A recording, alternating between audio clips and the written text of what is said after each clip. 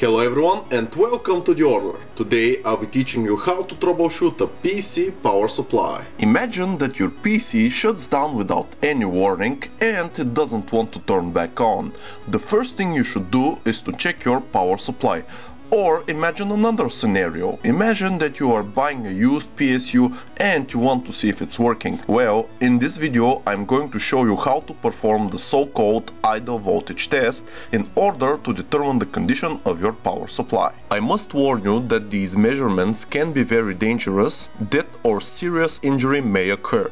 So always be careful when handling electricity and make sure that you are using the proper equipment. Before I proceed to the tutorial, I want to quickly explain how a power supply works and what I am going to measure. What is a power supply? Well, it is a sophisticated voltage regulator which converts the alternating current from your outlet to direct current, and also it steps down the voltage to the levels required by your PC. This is done through various components like PWM controllers, DC-DC converters, filtering elements and more. These elements work together to supply the demands of your system. I mentioned voltages. A PC power supply has several rails which output 5 main voltages, which I am going to measure today.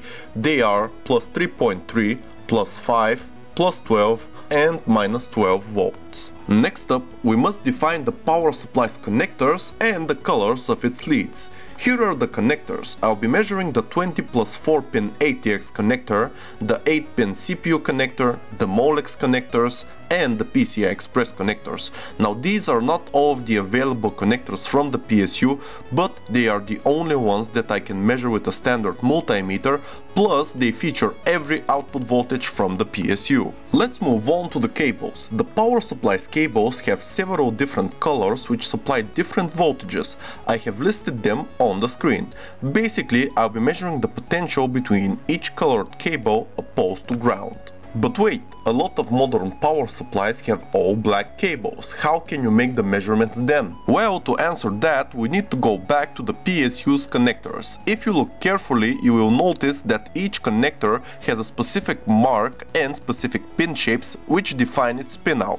The ATX, CPU and PCI Express connectors have a clip on the side which helps us to determine their orientation.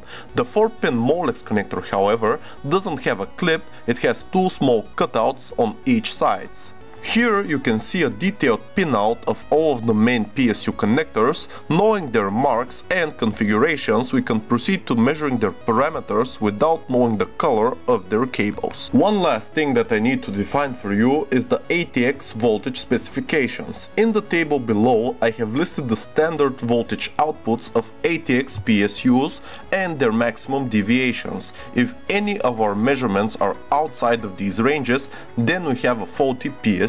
Okay, we have covered the basics, now let's proceed to the measurements. So here are the tools that you will need for this procedure. You will need a basic multimeter with the appropriate voltage ranges and a circuit testing function, a piece of insulated wire and some latex gloves, and of course a potentially faulty power supply. Before you begin, make sure that your body is not touching anything grounded, otherwise if your PSU is somehow damaged so that it outputs high voltage, you may be electrocuted. So let's begin. First we will start off with the power cable.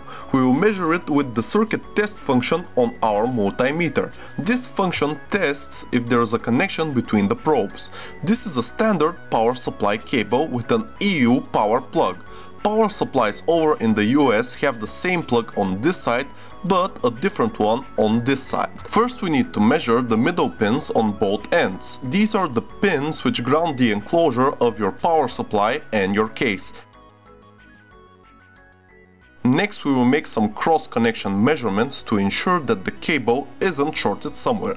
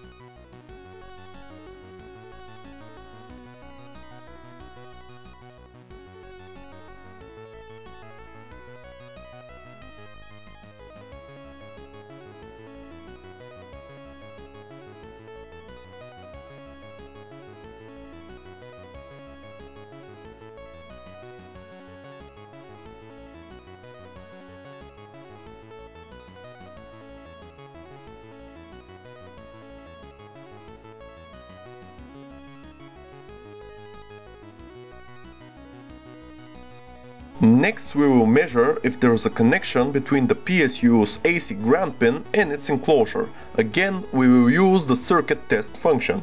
If you have a coated PSU, then your multimeter may not read the connection. In that case, you can use the threads as a measuring point, or you can tighten one of the mounting screws on your power supply and then take a measurement from there. If both the enclosure and the cable check out, then we can plug in the PSU and proceed to the tests. In order to measure the output voltages, we need to jumpstart the PSU. This is done by connecting the green power on pin to any of the grounds. We will make this connection using the piece of insulated wire. If you have an all-black PSU, then go back to the connector pinout section of the video. There you will see the location of the power on pin and the grounds. Remember, always exercise caution. If the PSU's fan begins to spin after you've made the connection, then we can proceed to the measurements. Now switch the multimeter to the DC voltage measurement function. Then connect the black probe to any of the grounds. I usually choose the Molex ground. First, I will start by measuring the 24-pin ATX connector. Please note that our PSU has only a 20-pin ATX connector. The additional 4 pins are listed in the pinout diagram.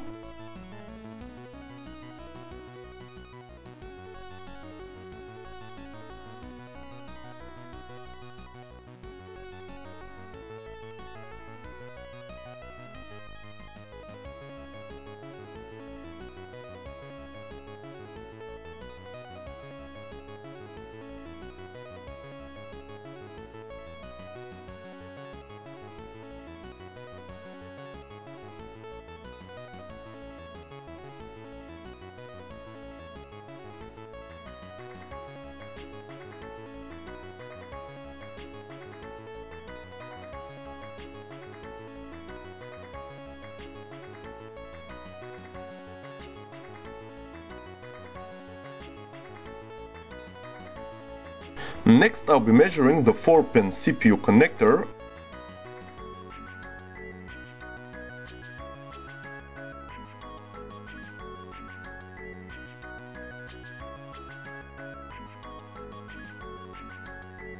And finally, the Molex connector.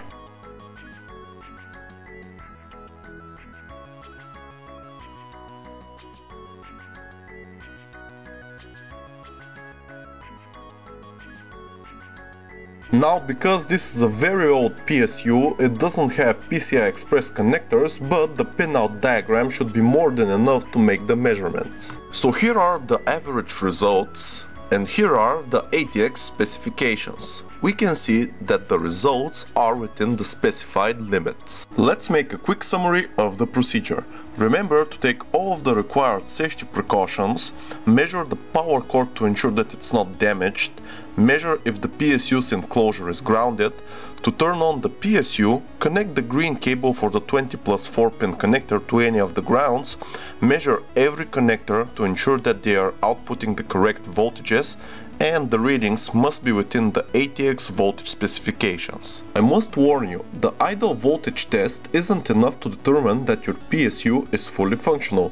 To do that, we will need more sophisticated equipment like oscilloscopes, programmable loads, and others. The purpose of this test is to determine the basic condition of your PSU. So, if you have checked every component and nothing is faulty, then you may have to go back to your power supply.